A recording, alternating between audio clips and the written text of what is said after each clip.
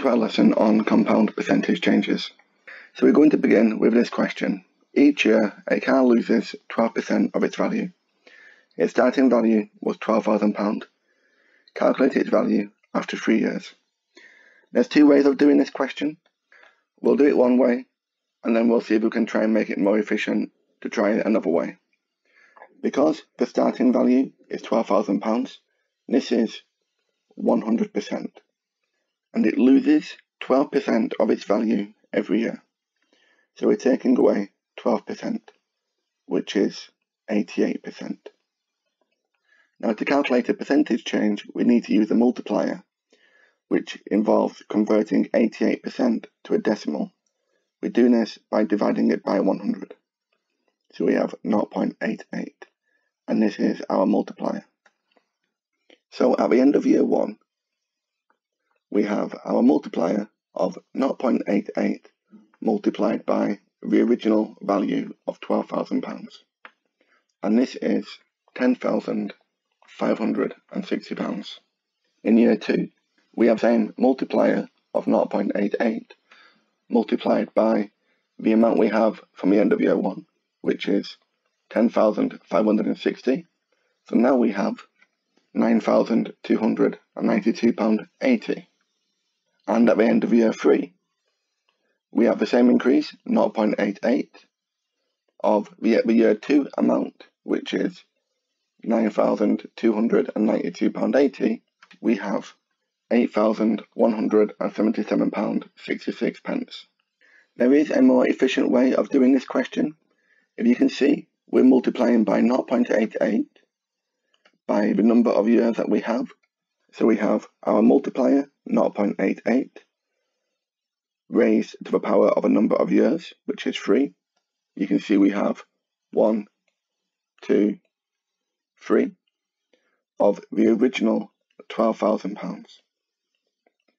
And this is a much more efficient way of calculating a compound percentage change. And we do get the same value of £8,177.66. Okay, let's try and work out for 5 years. So for 5 years, we have our multiplier of 0.88 raised to the power of 5 multiplied by the £12,000, and this is £6,332.78. Okay, let's try some more questions. Walmart department store said they would reduce the price of goods by 3% for each day of a sale. A coat was originally priced at £75. What was its price after 5 days and 1 week? Do you want to try this question yourself by pausing the video, and you can resume it when you're ready? So to begin with, we need to calculate our multiplier. The original percentage is 100%, and this is the £75. The price of goods is reduced by 3%, so we're taking away the 3% from the original, so we're left with 97%. And to convert that to a multiplier, we divide it by 100, and we get 0.97. So this is our multiplier. To work out the price after 5 days, we have the multiplier, 0.97, raised to the power of 5, times by the original £75, and this is £64.41. The price after 1 week is the same multiplier, 0.97, this time raised to a power of 7, 7 days in a week, multiplied by the original £75, and we have £60.60. Okay, let's try one more question. A bird colony is decreasing at 15% per annum. The original population is 750 birds. After how many years will there be fewer than 400 birds left? This is slightly different to the questions we've been doing, but the method remains the same. Do you want to try this question yourself by pausing the video, and you can resume it when you're ready? So like I said, we'll go through the question the same way. We have a 15% decrease. The original is 100%. We're taking 15% away. So our multiplier is 85%, or 0.85. and we use our multiplier. We raise it to the power of a number of years, which we don't know.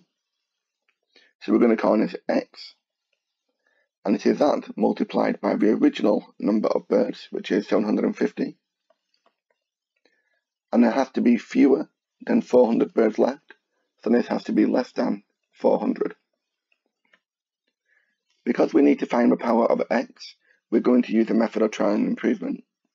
We'll begin by using x is equal to 3. So we have 0.85 to the power of 3 multiplied by 750, and this is 460 birds, which is too many. So to decrease it further, we can improve our initial try of 3. We'll try 4. So now we have 0.85 to the power of 4 multiplied by 750, and this is 391 birds. So to answer the question, there will be 4 years. Okay, thank you very much for watching, and I hope you found that useful. Thanks again, and take care.